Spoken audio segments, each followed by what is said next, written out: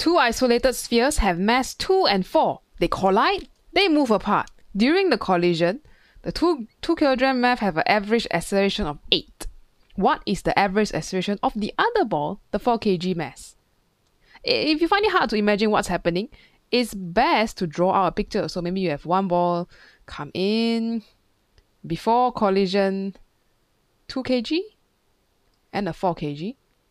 During collision, this is the one where interesting things happen. Boom! They are colliding. Got a sound, got explosion, got sparks. I don't know what else you want to draw.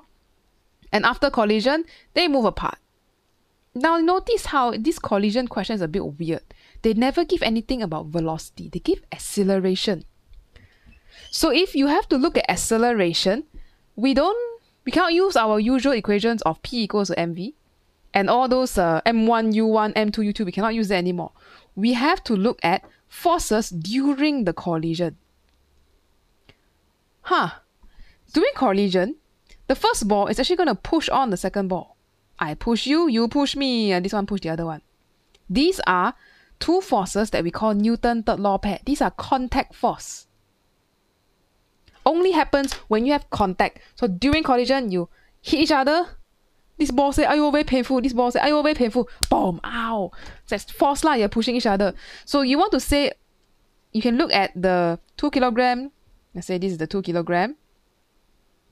Somebody is pushing the 2 kg, and that is the other ball pushing it. So this is force from the other ball, which is the 4 kg, and this force caused an acceleration of this ball of 8.0 meters per second, average during the time of collision. The other ball, you can draw the same thing. This other ball, I separate them. I make them further apart.